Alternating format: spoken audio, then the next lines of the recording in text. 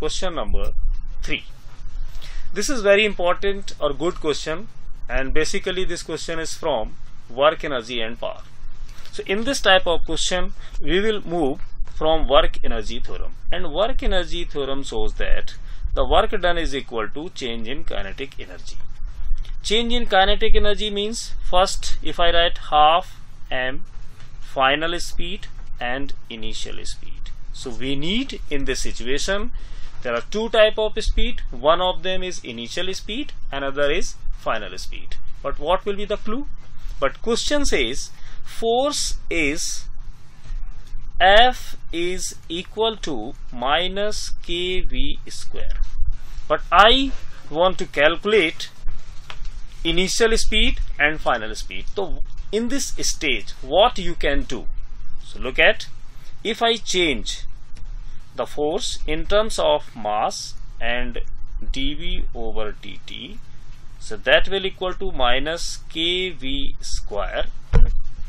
So dV on V square, that is equal to minus k times of dt divided by mass. Because we need only a expression, an equation related to velocity and time. So if I go for integration like that, and now we are going to take the limits of the integration.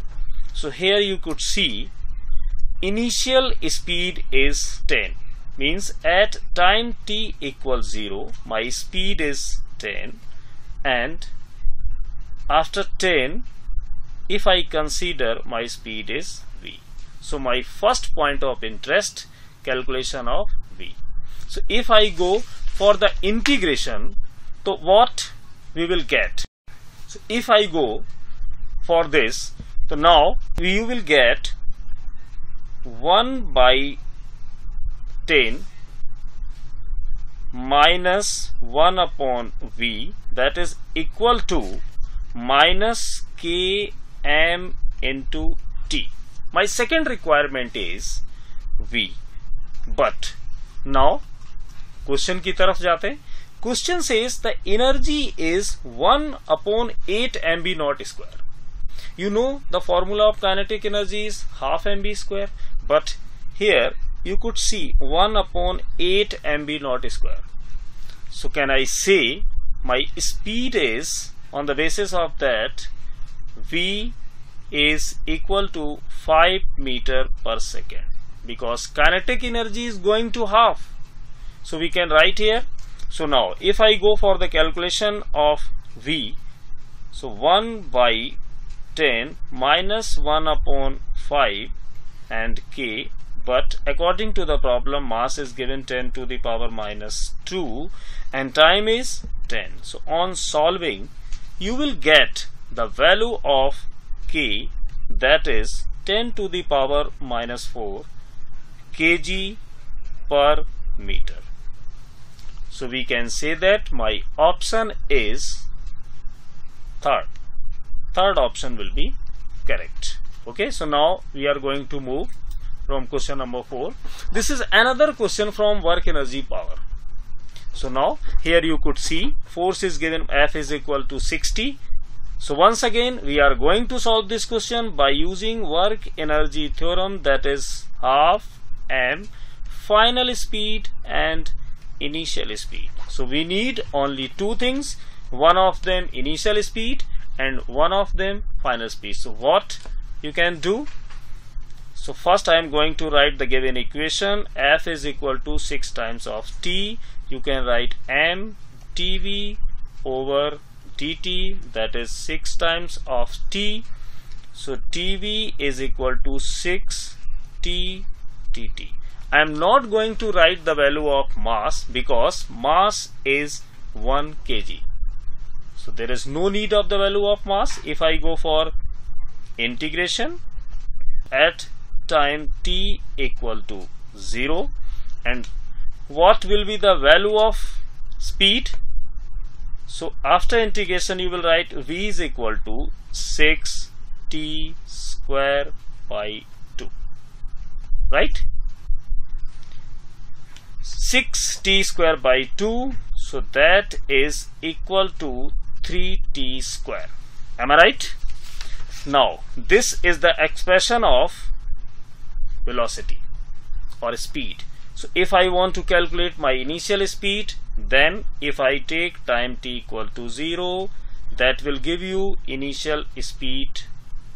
If I put according to the problem at time t equal 1 second, then you will get v is equal to 3 meter per second.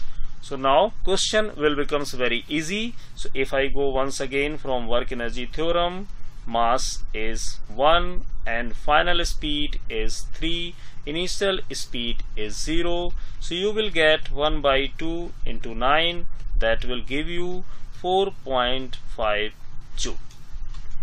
So my option is 1.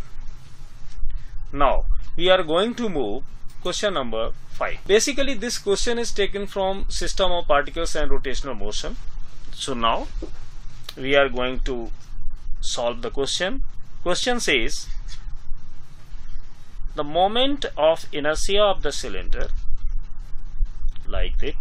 If I consider this is a cylinder, length of cylinder is L and radius is R, right? But question says the moment of inertia about its perpendicular bisector, means like this. But we know that according to the condition of the given question, we can write the value of I. You all know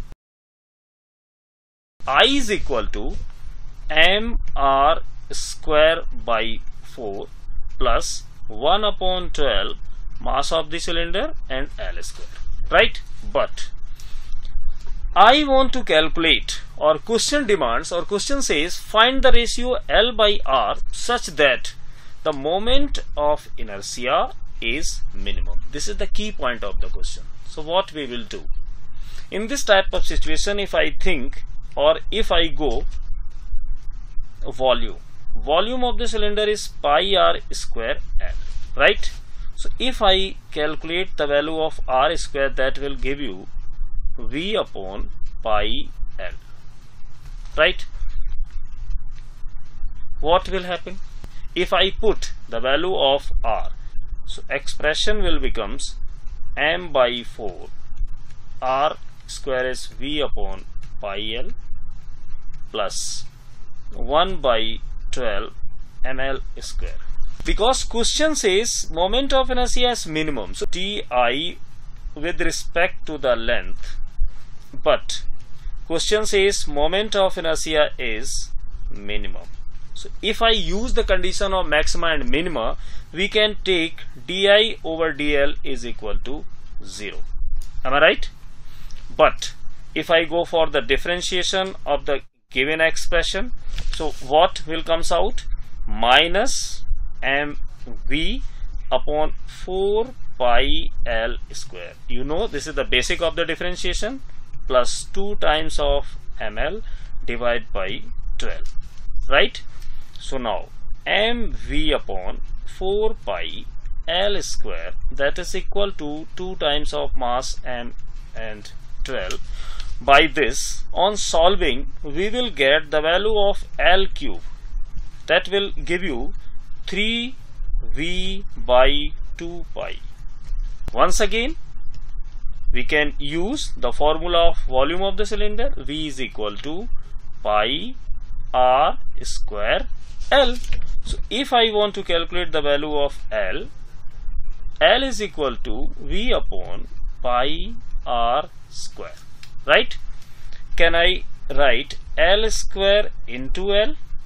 That is equal to 3 times of V upon 2 pi. So if I put the value of L from this relation here, so L square into V upon pi r square, that is 3V upon 2 pi. So V is cancel out. On solving, you will get L by R is equal to root of 3 by 2. So now we will move the question number 6.